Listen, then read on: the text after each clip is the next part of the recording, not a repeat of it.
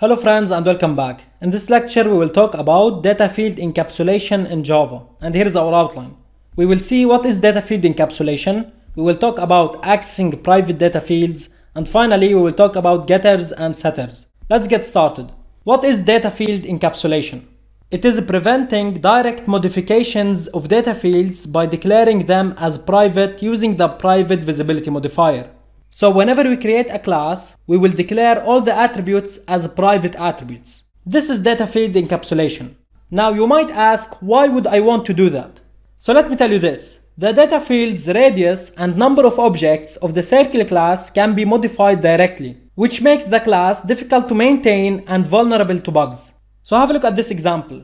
In the main method, I can access the number of circles attribute and assign it to be equal to 10, for example.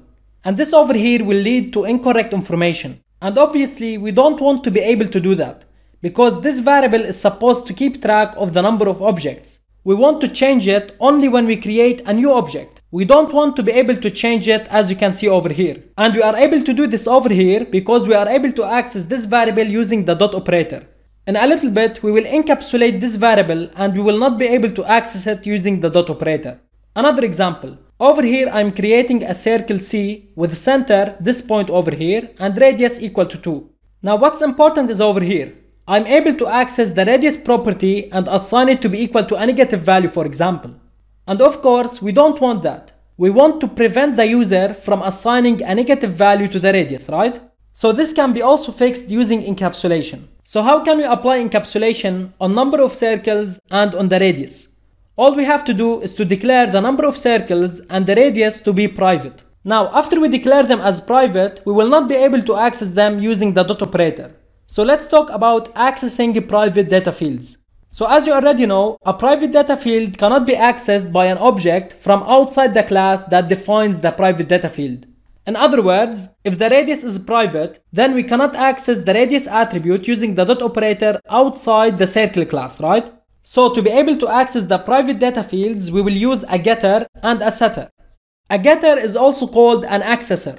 It helps us to access the value of an attribute, and it looks like this. It is going to be a public method because we want to be able to access it using the dot operator anywhere. And the return type of this method will be the type of the attribute or the property that we want to access. And the name of this method is get, and then we will put the name of the attribute. We will see an example in a little bit. Now let's talk about the setter. It is also called a mutator, and it helps us to change the value of an attribute. It is going to be a public method and it will return nothing, and after that it is called set, and then we will put the name of the attribute. And we will pass the value of the attribute as a parameter, and inside this method we will assign the attribute to be equal to the parameter.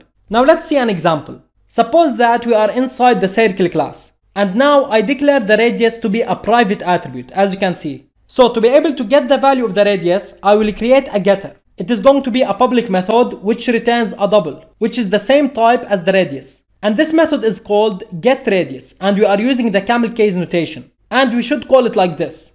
Obviously it takes no parameters, and inside this method we will simply return the radius attribute, alright? And of course we can use the this keyword over here. We can return this.radius. Now to be able to change the value of the radius, we will create a setter. It is going to be a public method that returns nothing, and it is called setRadius. It is a convention to name the getter like this and name the setter like this, alright? Now after that we will give the setter a double radius, which will be the value that will be assigned to the radius attribute. Now have a look over here.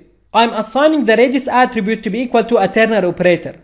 If the radius parameter is greater than or equal to 0, then I will assign it to the radius attribute. But if this is false, this means that the radius parameter is negative. So let's suppose that if the radius parameter is negative, I want to assign the attribute to be equal to 0. Alright? So as you can see, now we have control on whether or not we want to assign the attribute to be equal to some value. So now we encapsulated the radius attribute. It is a private attribute. We created a getter and a setter.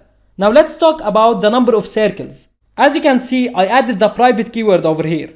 So now we cannot access this variable using the dot operator. And as you know, we don't want the user to be able to modify this variable. We only want to modify it when we create a new object, and that is inside constructors. And this is why I only created a getter method for this variable. I didn't create a setter because I want to prevent the user from modifying the value of this variable, alright? So now this variable is only modified inside the constructors. And if we want to get its value, we will have to use this getter over here. And as you can see, the getter is also a static method, so we can call it using the name of the class or using an object. And of course it is public, because we want to access it anywhere. Obviously it returns an integer, which is the number of circles. So now we encapsulated the number of circles. So let's see the previous example. Now if we try to access the number of circles and assign it to a value, we will have an error, because the number of circles is now private and we cannot access it using the dot operator. Also, if we try to assign the radius to be equal to some value, we will get an error, because the radius is private and we cannot access it using the dot operator. So let's see another example. I'm going to create a circle object with this point and radius equal to 2. After that, I'm going to use the setRadius method of the C object, and I want to assign the radius to be equal to -2. Since this is a negative value, the radius will be assigned to be equal to 0, because this is how we implemented the setRadius method, alright? After that, I'm printing c.getRadius. So I'm getting the value of the radius of the C object, and this will print 0. And this is because we executed this statement over here. And after that, I'm going to get the number of circles using this method, and I'm calling it on the name of the class. And this over here is going to print 1, because at this point we only created one circle object. So this is it. Thanks for watching, and I'll see you in the next video.